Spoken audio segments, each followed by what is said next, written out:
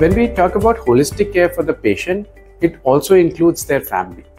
So starting from the point of making the decision whether to do a transplant and whether it is the right time for the patient to get transplanted, to how to come to the hospital, how to find a suitable accommodation, what are the dietary plans for the patient to help them become fit for the surgery, and choosing the right rehabilitation and physiotherapy program. In all these things, the patient and the family become a party along with the counseling services provided by the hospital to make the decision and give the best possible outcome. This extends to the post-operative period also, where the family is included in the training to take care of the patient post-transplant, which helps to identify any issues, any complications that may be arriving at an early stage, and they can be addressed and fixed at the right point.